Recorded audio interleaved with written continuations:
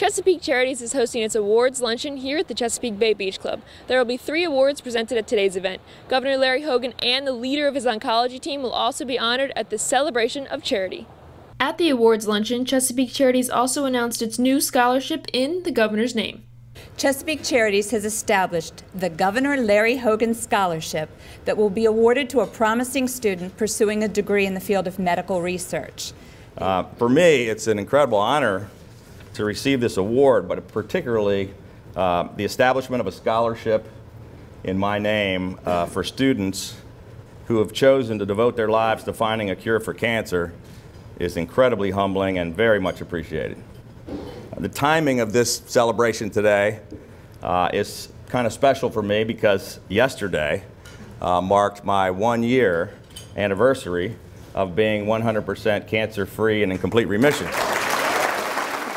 Queen Anne's County's own Partnering for Youth After-School program won Nonprofit of the Year thanks to their efforts in providing children with academic, enrichment, and recreational programs during critical after-school hours. We are an after-school program in 10 of the Queen Anne's County public schools. Last year we served 1,124 students. I have a staff of about 138 people. This year, currently, we have 739 kids after schools. Mary Ann Harms was honored as Philanthropist of the Year and Amelia Foxwell as Volunteer of the Year. I am involved with several local nonprofits, but mostly with the McArdle Center for Early Autism Intervention.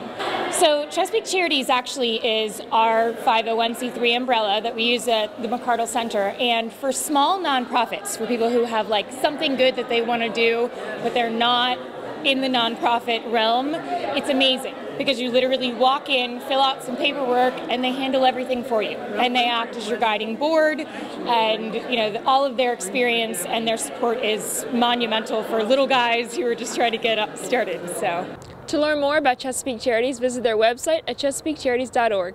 On Conn Island, Mallory Drummond, QACTV.